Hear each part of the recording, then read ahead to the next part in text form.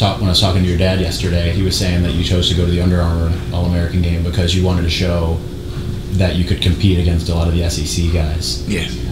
Oh, talk about that a little bit. Like, what goes into the mindset of being able to show that you can do it, and what do you think about the so-called difference between the northern schools and the southern schools? Well, the southern schools, they got great weather. We northern guys, we really don't have good weather like that. We get good weather like for a month or two. And after that, just nothing but cold. But that cold actually kind of makes us stronger because our blood got thick enough to get through it. So us going down there, good weather, imagine what will happen. Probably become even more better. So me going against them, I just want to show everybody down south, it's just not about the down south, it's all around, especially up north in the cold. Last year when we talked after the Preps Kickoff Classic, you said focus A, B, and C was education.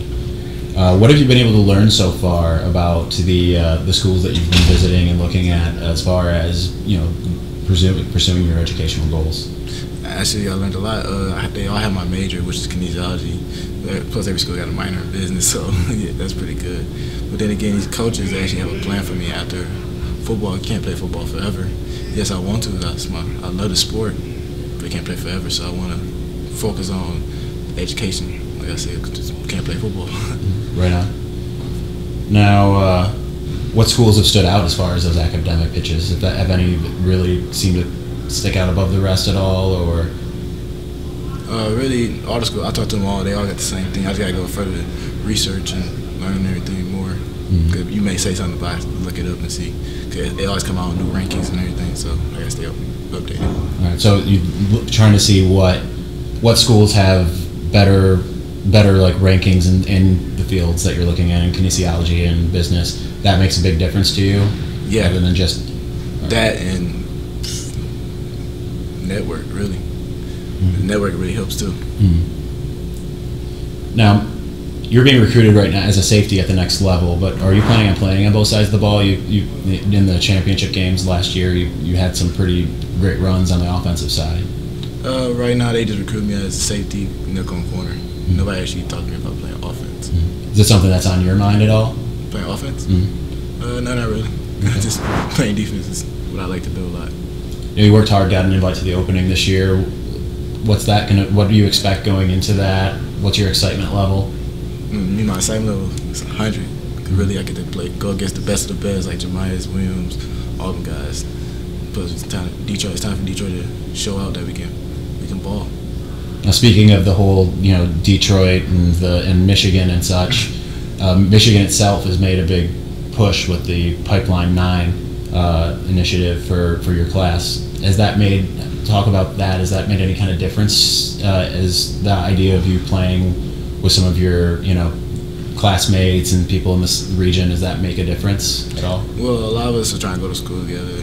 Like me and my cousin Ambry Thomas, we're trying to go to school together. And he's part of Pipeline 9 as well.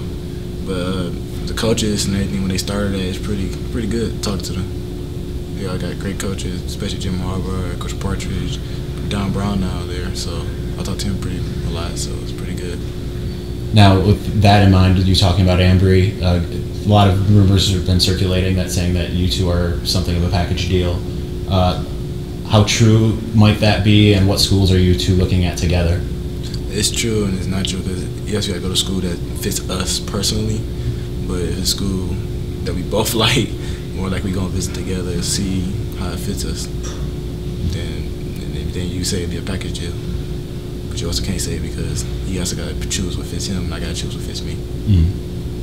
Right on. What schools so far have you been thinking about visiting this in this off season?